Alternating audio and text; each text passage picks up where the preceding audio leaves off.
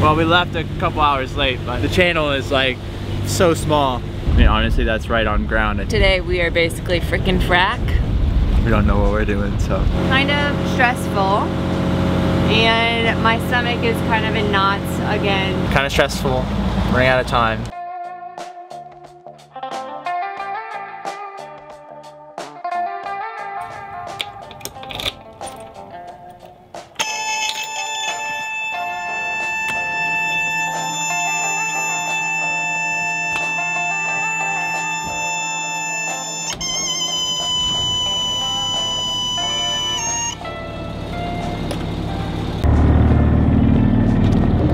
Hi Beaufort, our first completely new city that we explored on the Great Loop.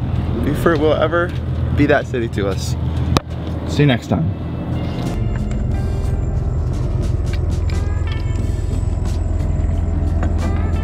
Ready to release the mooring ball? I am ready. All right. Do you have a preference on which line I release first or last?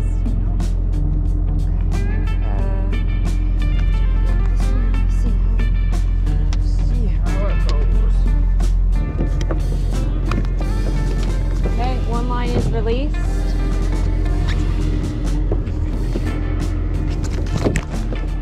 All right, lines are clear. All lines are in. We are off. Bye, Beaufort.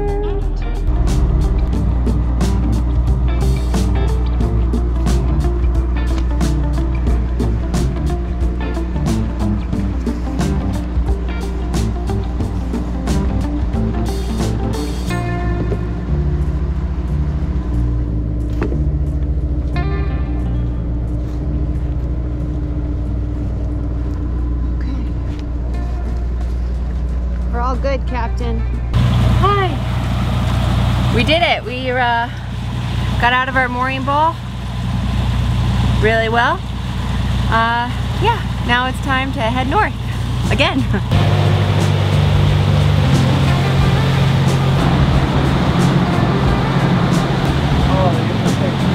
Ollie, come here. You're okay. You're okay.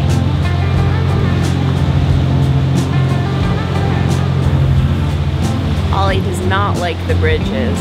I think that's one of her least favorite parts of boat life so far.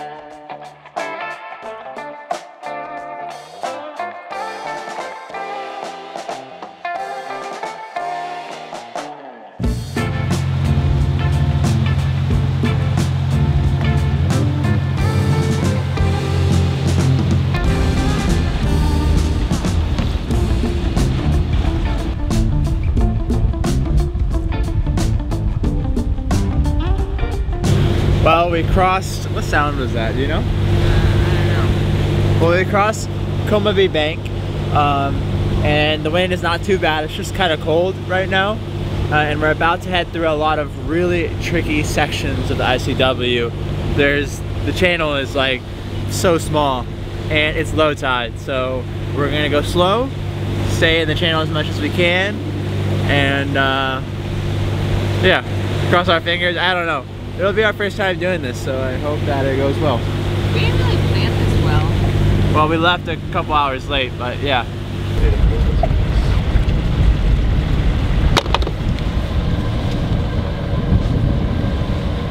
I really much rather doing this at high tide. It got down to 1.5 feet underneath us. Now our sensor's not at the bottom of our boat, so that's, I mean, honestly, that's right on ground, I think. So we didn't feel the ground. So, not the most fun place. There's a boat behind us, and we're not sure if it's gonna take the same route because they're a little bit bigger. They passed us. Oh, they went a different way? Yeah. All right, that's great. So anyway, we're just gonna send it. Nothing else to do. It's either that or we get stuck and now we wait for the tide. So that would be interesting too. So I think today we are basically frickin' frack. We are taking those rolls. Unfortunately, we're doing a stellar job at those rolls today, so. Looks like the boat behind us is going the same way. So, wish luck to them, because we had 1 foot and they're bigger than us. I don't wonder if we should call out to them, but maybe they know what they're doing. We don't know what we're doing, so that would make one of us.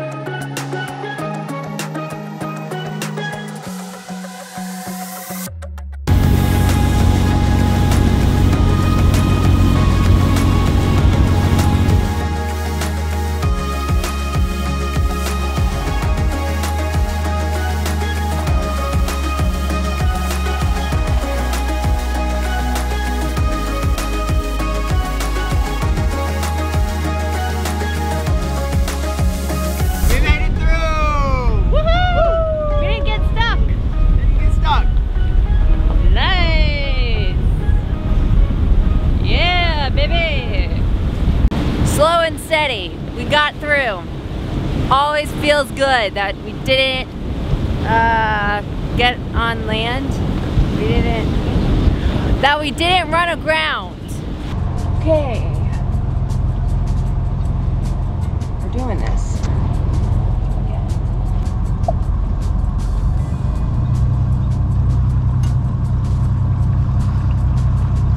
I think I drew the lucky card today.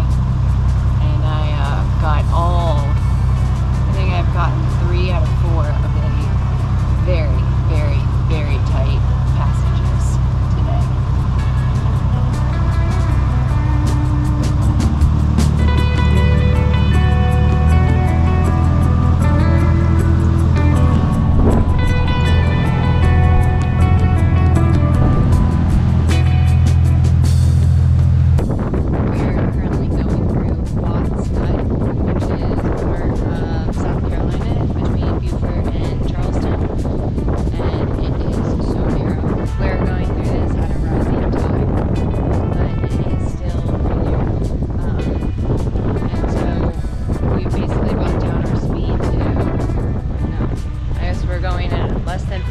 Right now, and we let the boat in back of us pass us just in case, but yeah, it is tight.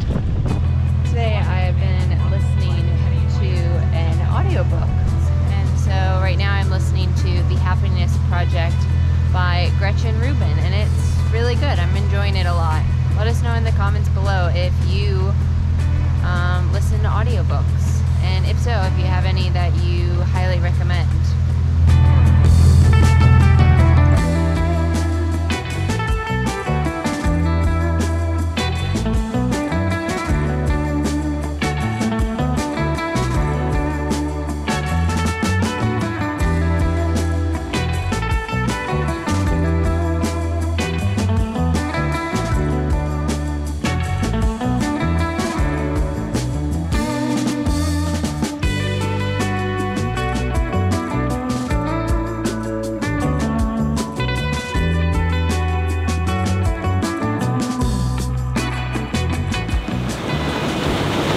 today is probably our longest cruise yet.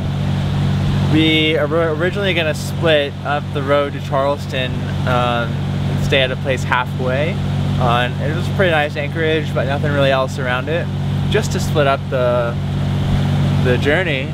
But tomorrow we have a lot of bad weather again, and we're gonna have, it's gonna be like a thunderstormy day.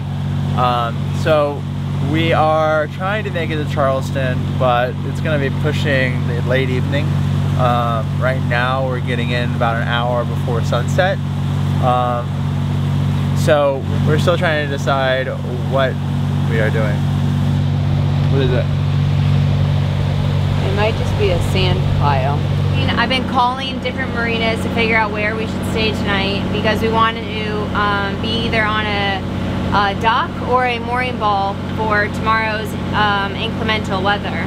We haven't found any mooring balls in Charleston, and so we found a few marinas. However, those marinas, one of the marinas is full for our desired stay, and then the other marina closes at 5:30, even though we'll be getting in at approximately 6:30. So it's a little nerve-wracking for me because I think we'll be docking just the two of us, which kind of scares me and frightens me. So we won't have deckhands. So my stomach is kind of in a knot, and I've been reviewing Navionics. I was reading Skipper Bob's for some information about anchorages in the area.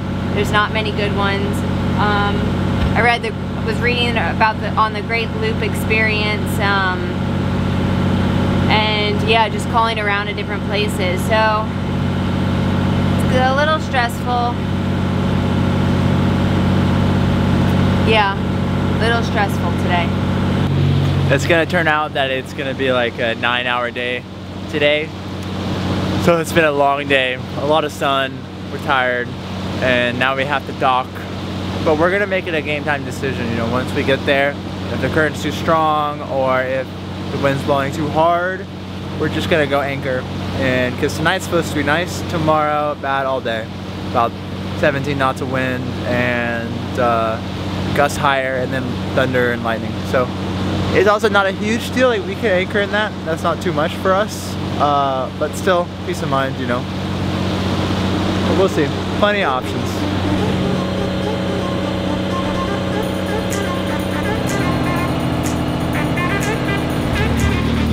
Well, it is almost 6 p.m. and we are still an hour out, and it's because of all these like no wake zones here, so we're going a lot slower than we were planning to, so that kind of sucks. And I just finished work for the day. I had like a really long last minute meeting, and yeah, it's beautiful coming into Charleston. It reminds me of coming into Savannah just with all of the development, but we're just really hoping to get in before it gets dark. That's the big thing, and we're hoping that we have good weather, because if not, we're just gonna go anchor. We're not gonna mess with the dock.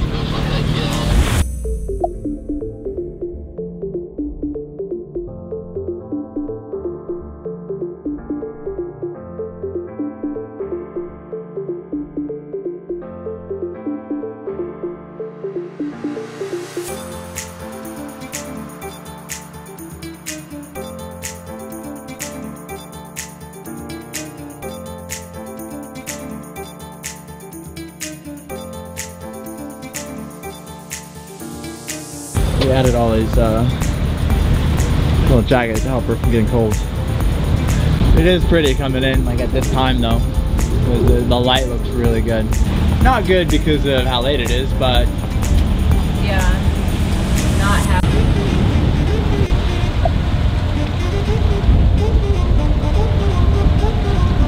this cut is my namesake, Elliot's cut. It's actually really pretty. It's like a shortcut. I don't know if it's man-made or not. Kind of looks man-made, but it's really neat. Like just the trees coming out over the waterway. It seems really neat. Great place to sit and have a glass of wine and, I don't know, yell to your neighbors from across the cut.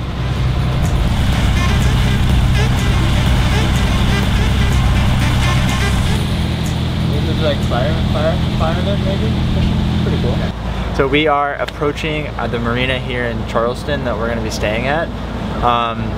It's getting dusk, so we're not gonna film it. Might have the GoPro on, but yeah, kind of stressful, running out of time, but we'll catch you up at the end.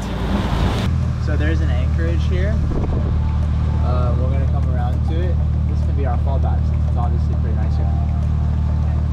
More than likely we're gonna yeah, like this. So that way I can control the boat.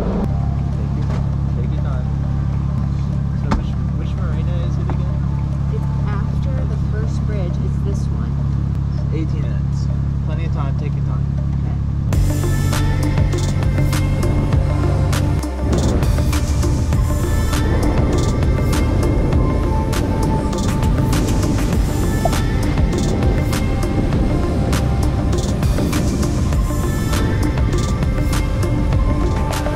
Where we're going.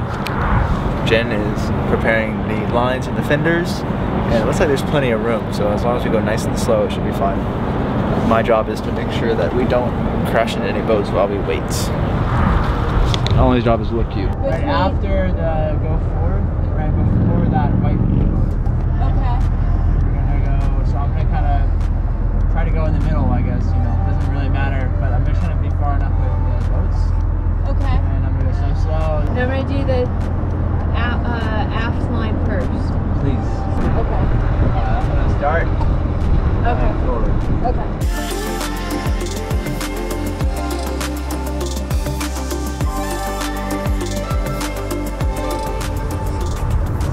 Howdy, please. Thank you.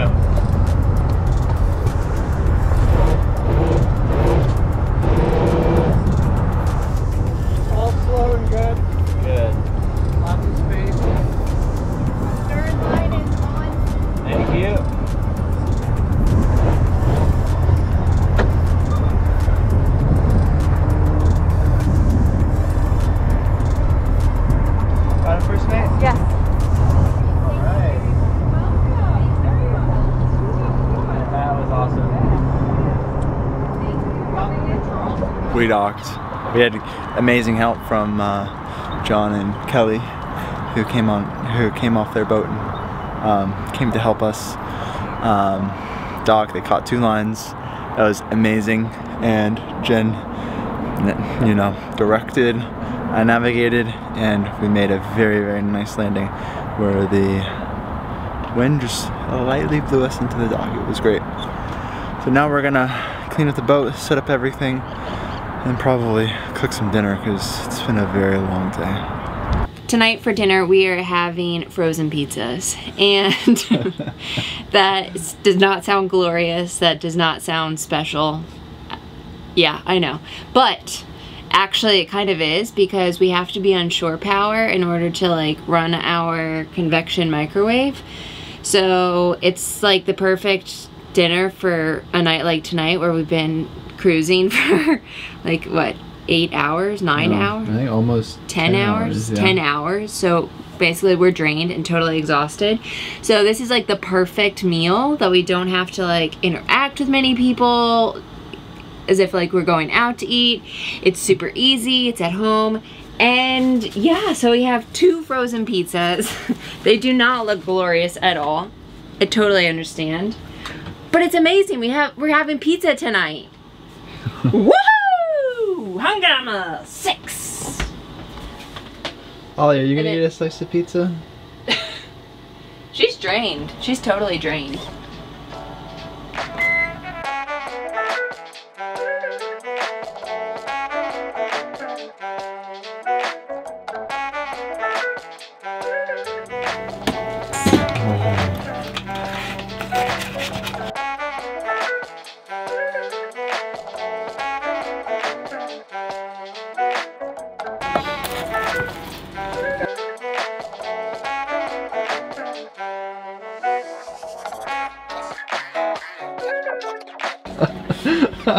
There's no crunch and there's no cheese dripping because it's frozen pizza. Because it's frozen pizza. But it's amazing. Oh, now I'll leave Whatever. Whatever. I'll take it. Ollie, what do you think? So that's it. We're just having a Netflix. We might make our salon into a movie theater tonight and watch a movie, but that's literally it. Today was our longest travel day yet, and it was completely exhausting. We might have to move the boat tomorrow morning, but we'll figure that out tomorrow. As for tonight, pizza. Oh. Like this video if you enjoyed watching it and want to see us continue going around America's Great Loop. Subscribe if you're not already. What's the next one? Oh, and comment below what audiobook to read. Let me know. To listen to? To listen to, yeah. It's time for food. Good night. Good night. Oh, you wanna go for a walk?